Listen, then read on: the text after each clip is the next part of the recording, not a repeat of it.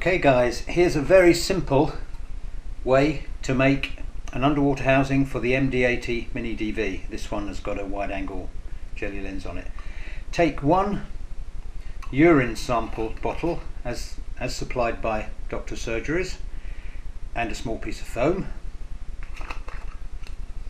Foam's just to stop the camera from jiggling about when it's inside the jar. Slide the camera inside the jar like so.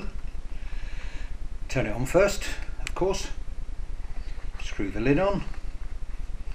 And there you have it, a very simple underwater housing for an MD80 Mini DV.